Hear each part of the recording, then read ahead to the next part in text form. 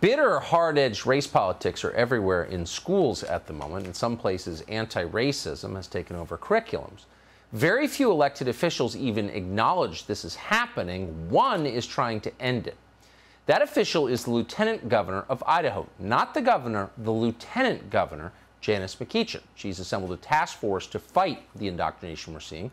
She's running for governor of her state. She joins us tonight. I'm really glad that you came on tonight. Thank you so much. And first, let me just ask you, it's a little confusing since you're the Lieutenant Governor of Idaho. Why isn't the governor doing this? Well, I'm a constitutional officer, and we all have our duties. When I'm learning about this, and I'm seeing from students, and there's a tunnel of oppression at the Boise State University. Big city coffee got chased off the campus, and big donors at BSU are coming to me and telling me this is a problem. And so, as a duly elected official, I Yes. don't sit around and wait for action. I take action. Well, and amen. so I formed this task force committee, and we're set. You would think that a red state like Idaho would be safe from this, but this is a theory and indoctrination of our young people that is threatening the very fabric of our conservative American values.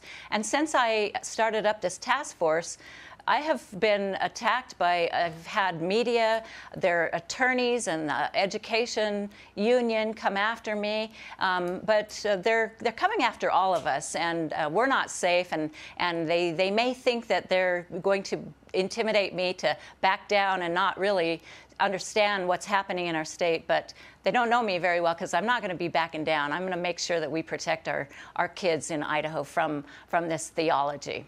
Yeah, it is theology, and if you can't keep Idaho free of explicit racism in schools, then I guess all is lost at that point. I mean, big companies have funded a lot of this stuff.